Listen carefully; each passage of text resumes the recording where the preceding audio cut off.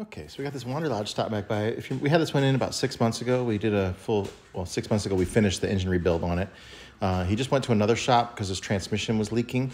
Paid a lot of money to have his transmission pulled out and have the input shaft seal on the transmission replaced. And then he's coming back by us because he's got an oil leak on the back side of the engine that we're going to take a look at.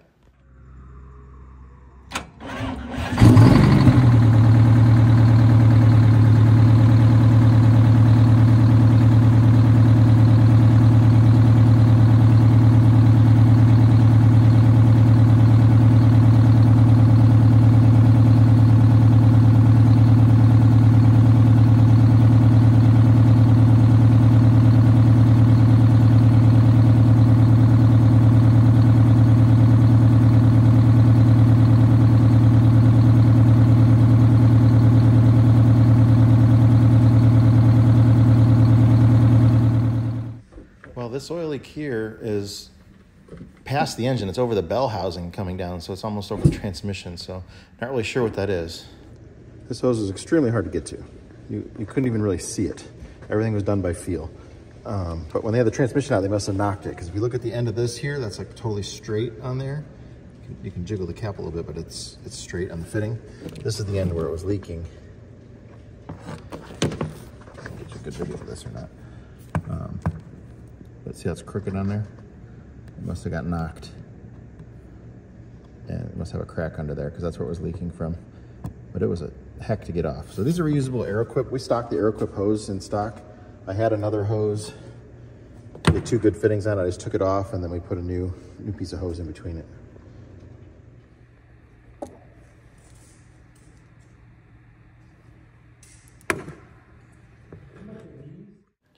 What really stinks is he's still got transmission fluid coming out of the bottom of the bell housing too. And that's the oil leak he just had fixed. Okay, let's play guess what this is. What do you think you're looking at here? Interesting, huh?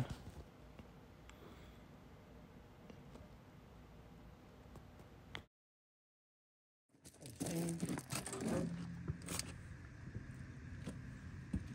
that a cavern? See if they can identify what it was before they... Yeah, this thing still had voltage. It was still working. The exhaust melted a hole through it.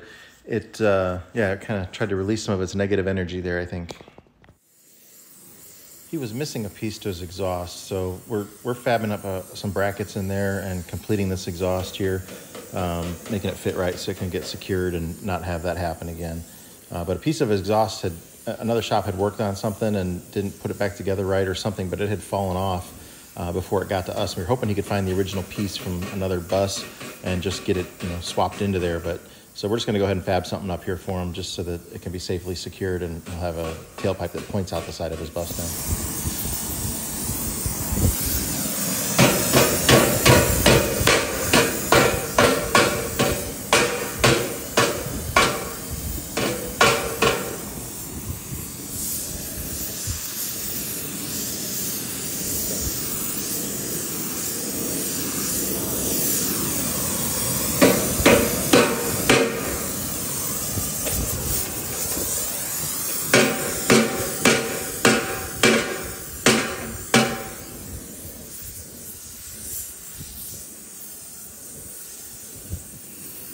Got it all fabbed up and in there, and there's a little corner that's rubbing on there, so we got to just shape it a little bit to make room for there's a box, a sharp angle inside the bus, a metal that needs to get out of the way.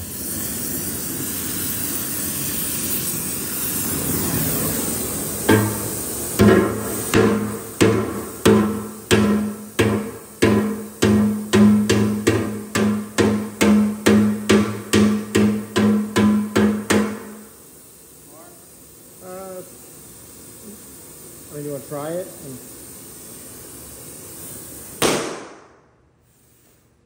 I mean, he definitely moved it 3/4 of an inch, it looks like. You want to run under the sink?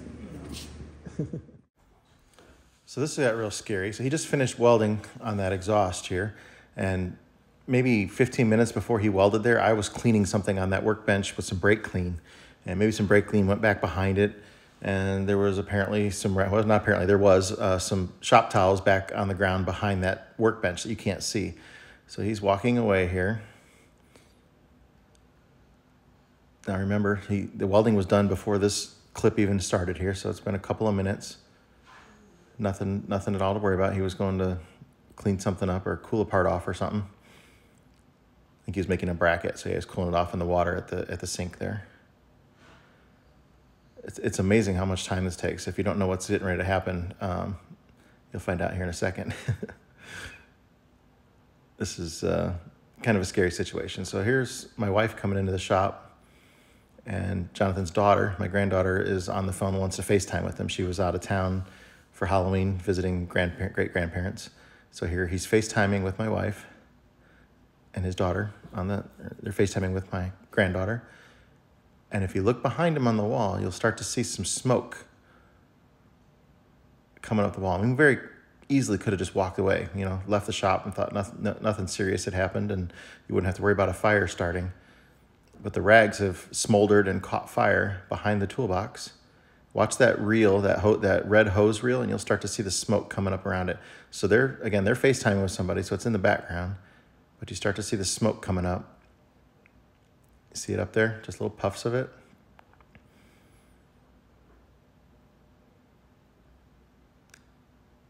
They haven't noticed it yet. They start smelling something. Jonathan turns around, then he sees the smoke, looks back here, sees the flames. Oh my gosh.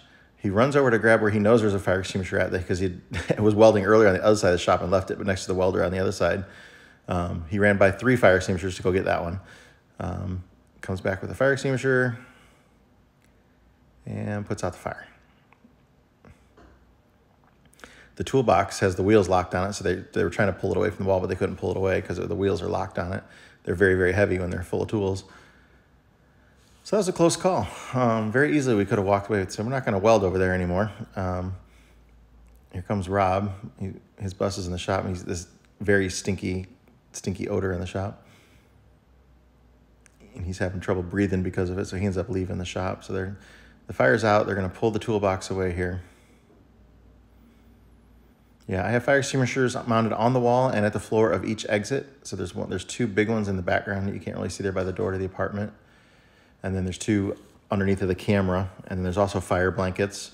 And then there's other fire extinguishers toward the other doors on the outside of the shop too. I think we got like 6 of them total in the shop.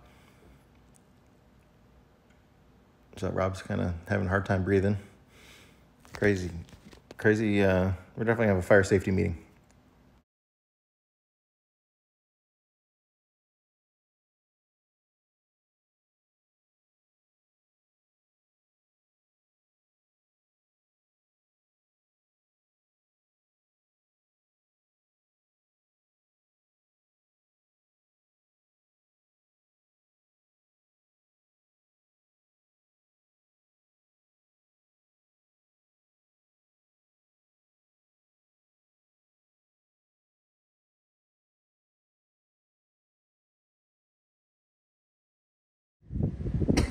So there's where the shop rags and stuff were burning. So we do have that fireproof paint on our insulation, so the insulation didn't catch on fire, but the towels were burning down there, and it could have been really bad.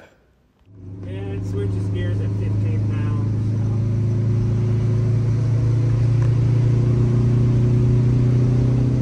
Yeah, climbing up a grade like this, you should see closer to that 20.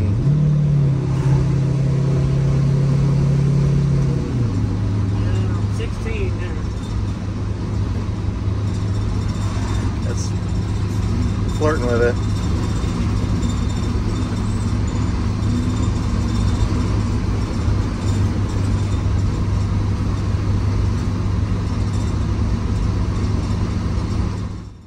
So we'd reported that the turbo had a lot of play in it, and when we worked on the engine earlier this year.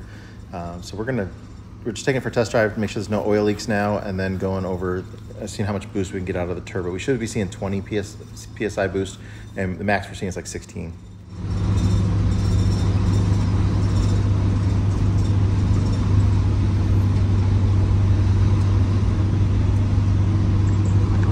Yeah, I like that retarder. That thing helps a lot.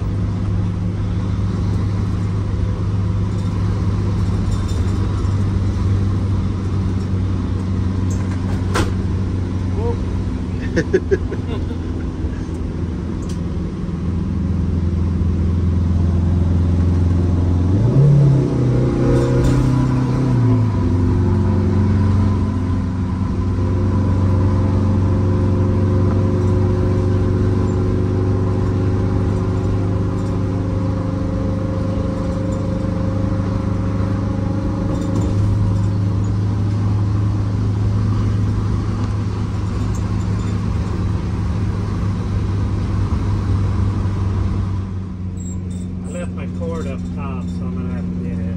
Oh, that's fine. You'll be more level tonight if you park at the top of the hill than where you were at last night.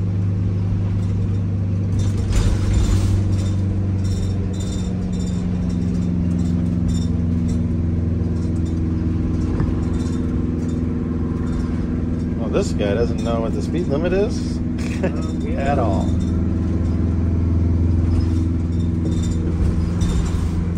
The shop looked about as good as mine. I was gonna say the same thing. When I saw him hit that bump and keep bouncing, I was like, holy cow.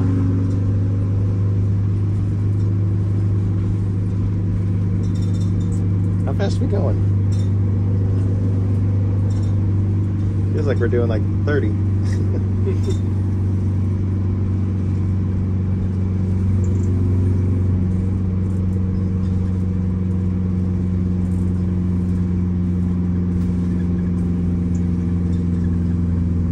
How fast are we going? We're going 30. Jesus.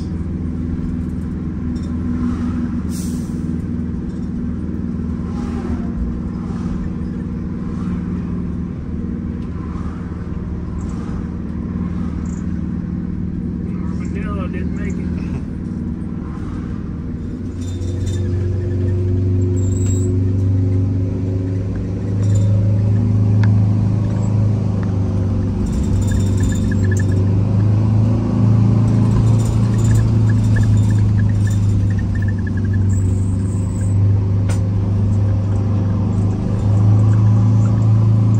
Echo of the engine sound in the holler sounds really good.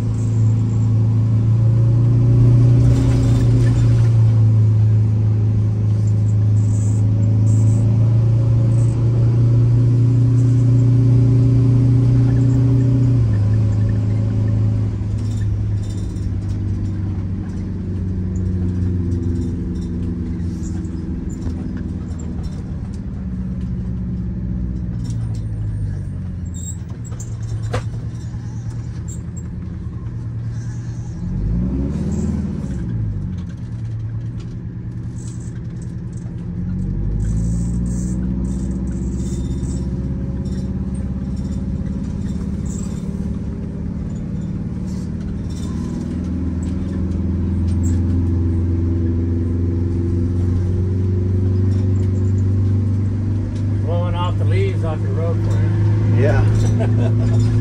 That's a good leaf blower.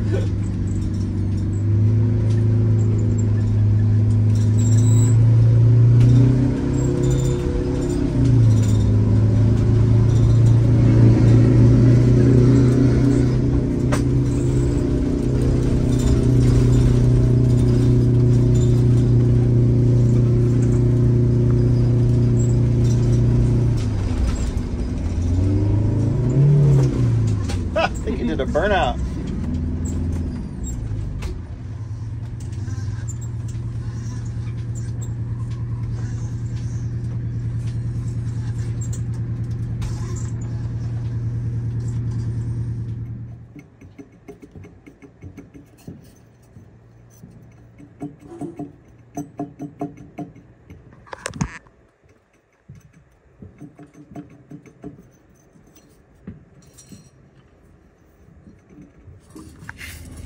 Here you can see where the compressor fins have been scraping the housing there because the bearings are bad. And you can see the marks on here too. Spin the blade real slow for me.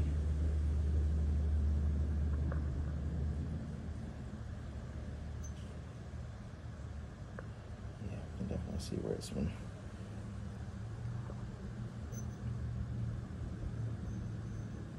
Rubbing.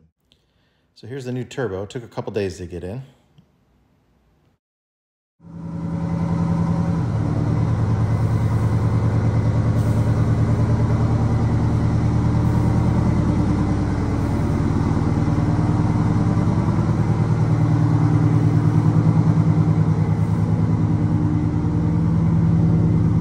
I don't think Kelly's car is going to be in the way, do you?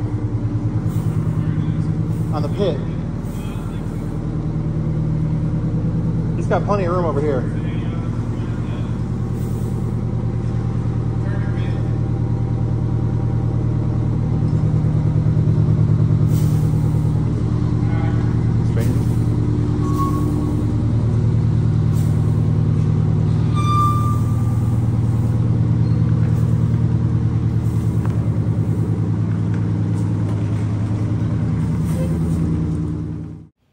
Things were going good for him.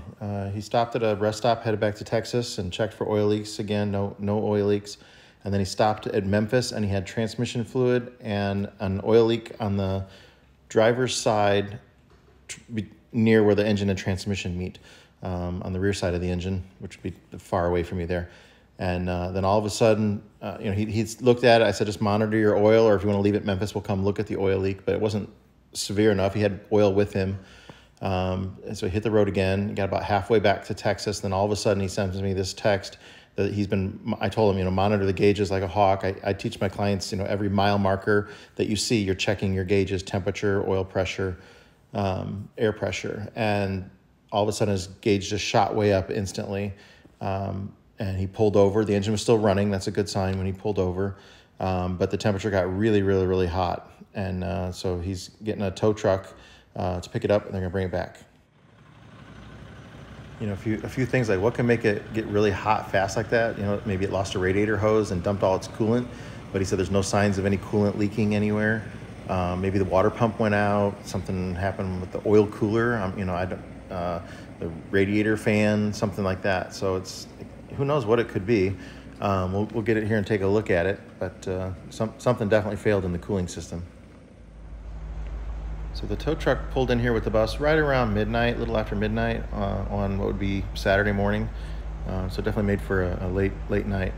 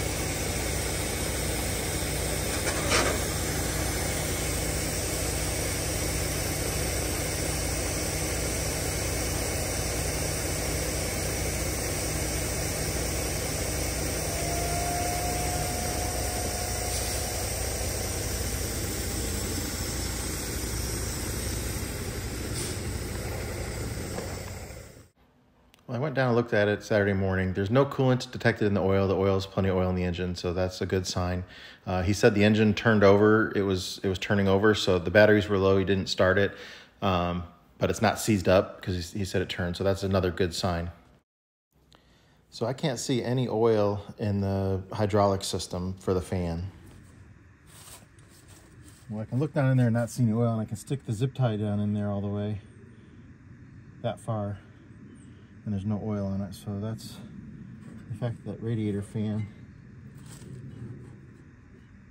I don't feel any resistance on the pump motor back there. Usually the fluid in the pump, you can kind of feel it when you do it. So I think maybe that lost the hydraulic fluid.